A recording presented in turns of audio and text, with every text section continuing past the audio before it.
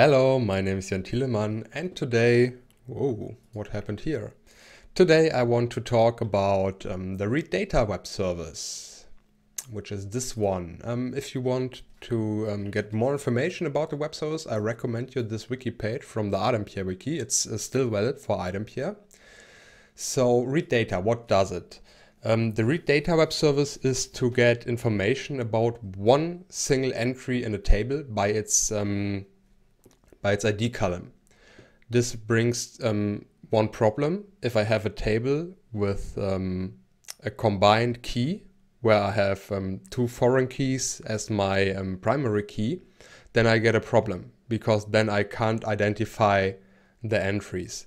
So if you have a table where you have more than one identification column, I recommend the queryData web service because there you can specify input fields. This is not possible in the readData web service.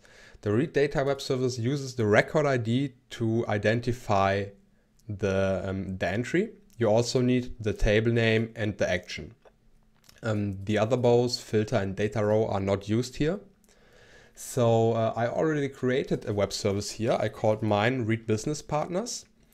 It's a readData web service, and I used the table CB Partner.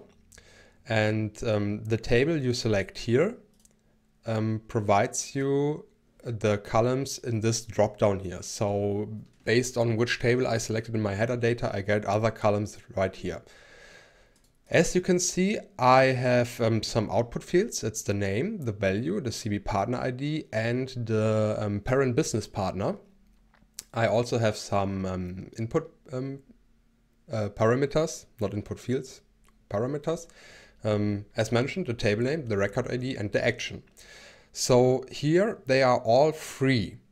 Normally, I recommend you to use constants for the action and the table name, and the reason why I would do this, you will see it in a second, and only record ID I would use for free, because if you use a constant here, you will always get the same business partner as output, and I don't want this. But I would highly recommend you to use a constant for the table name and the action, because otherwise you maybe have a little security issue. So yeah, my output fields are specified, my parameters are specified, my inputs fields are empty, as you can see, because they are ignored. And I have added the web service execution. So the web service role, the web service user, which is part of the web service execution role, can execute this. I already created my SOAP request, and as you can see here, my service type is the name of my web service. I specified the table name as CB partner, a record ID, which is CNV construction, and I have the action read. So yeah, I can run this, and you see it works. I can change the ID, and here I should get Joe Block, I guess. Yes, it's Joe Block. And yeah.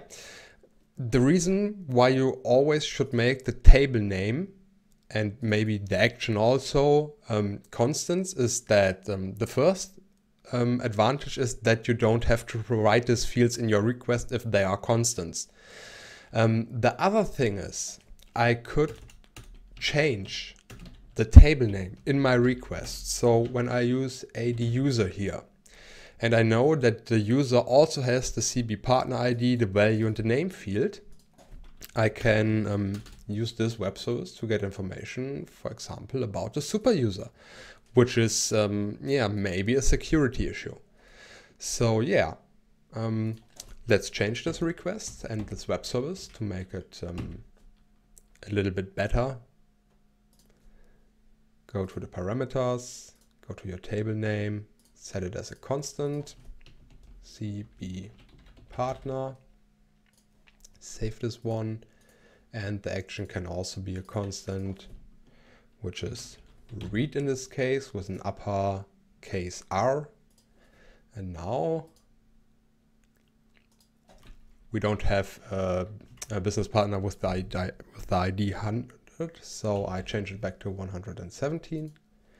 And you see, not only my request is a little bit shorter, it's also a lot more safer than before. And yeah, I hope this video helps. And if yes, then feel free to leave a comment or give a thumbs up. And I see you in the next video.